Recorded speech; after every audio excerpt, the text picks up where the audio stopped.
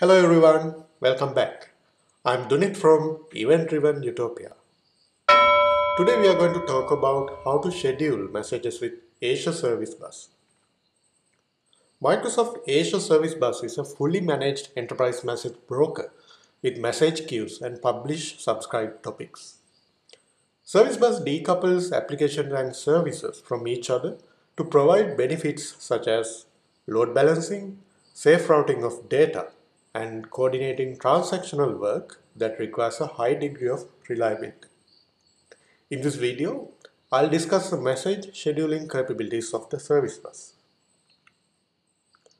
Before we get into technical specifics, let's try to understand what is message scheduling. In messaging, you can send a message to a queue or a topic for delayed processing.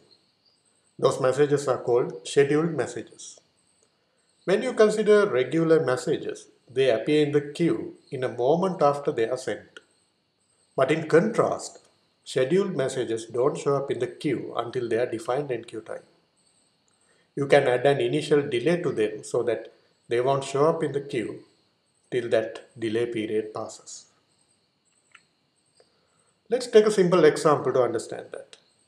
You can schedule a message at the midnight and send it to a queue at 10 p.m. The message will be invisible for consumers until the midnight. Then exactly at midnight, it will be appended to the queue as a new message. After you schedule a message, you can also cancel it.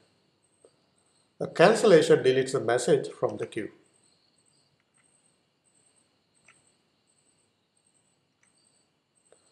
Message scheduling is helpful when you want to postpone non-critical yet essential workloads to a later point in time. Then consumers can pick them up after peak hours. For example, you can delay email sending tasks until the midnight to save the computational capacity of consumers. Another example could be the consumer picking up a message and sending it to an API endpoint.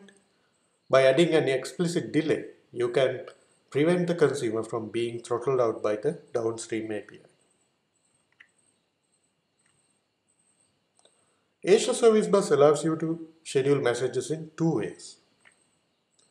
First option is to use the regular send API, but set the schedule message enqueue time UTC property on the message before sending. The second option is to use the schedule message API, pass both the regular message and the schedule time. That will return the scheduled message's sequence number, which you can later use to cancel the scheduled message if needed. Now let me show you a sample C#.NET code that I wrote to schedule messages using the send message. Let me first show you the configurations I have done in the Azure portal. So basically for this example, I have already created the service bus namespace and a queue under that.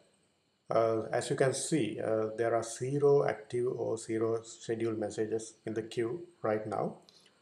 So what I'm going to do next is to write a simple C# program to send a message to this queue with a added delay of 2 minutes. Let's see how to do that. So here we have Visual Studio Code with C# extension being added. So basically I have already imported this Azure Messaging Service Bus SDK, .NET SDK. I have a simple class called schedule message with a main method, and inside main method I am calling this simple method called schedule message async. As you can see, already I have created this service bus client using the connection string. The queue name I have defined as a constant. Also, I have already constructed the message instance here with the name, the body set to hello world.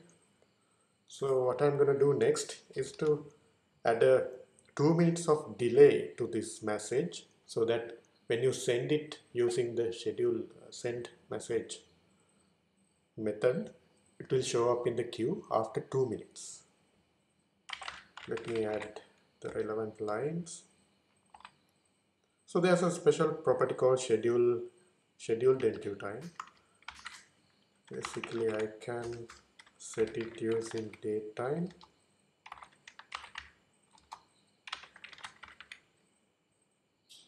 Basically, I can set 2 minutes. Right, that's it. Then using the sender, I can send this message as a regular message. Alright, we are all set. Let me try to invoke this using the inbuilt console terminal. So basically, let me run this. .NET run.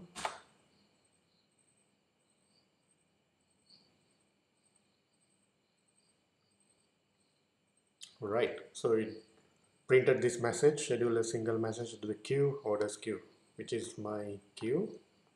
So basically this is it. So let's go back to our Azure portal and see whether if there are any scheduled messages. Alright, if you notice here, you can see there's a one scheduled message. In fact, this Azure portal has this interesting feature called Service Bus Explorer, where you can actually peek into the queue. Let's click on that. What I need to do is I need to peek. So you can see there is one scheduled message. I'm just curious on how this scheduled message looks like. So I'm going to select queue and peek. Alright, so it gave me this number. Let's make sure that this is the exact message that I have just sent. Yes, it is. So as you can see, the content type is application XML and the payload is exactly what I just set in my C# program.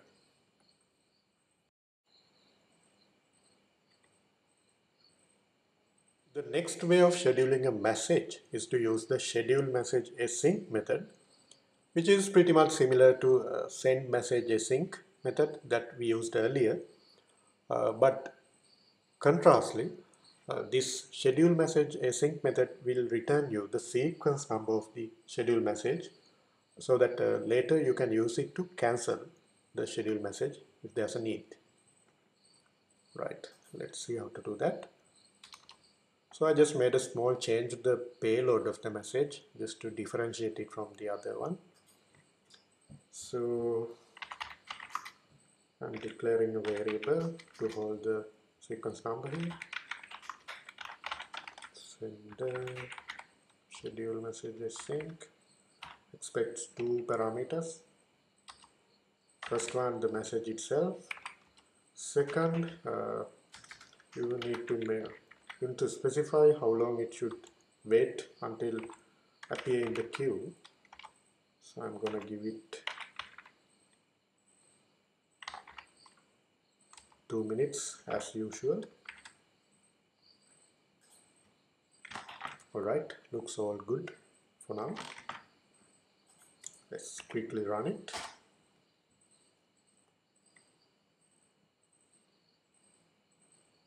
Alright, so now this program has sent another message to the same queue. Let's go back to our Azure portal and see whether is there any scheduled messages. Yes, I can see one scheduled message. So let me use this Service Bus Explorer and peek into the queue. You can see one scheduled message is there. Okay, so it has returned me this number. Let's see what the content is. Right, so this is exactly the message I just sent here. Scheduled messages can be cancelled later using their sequence number. To cancel, you should call cancel scheduled message async method, as you can see here, with the sequence number of the message as the argument.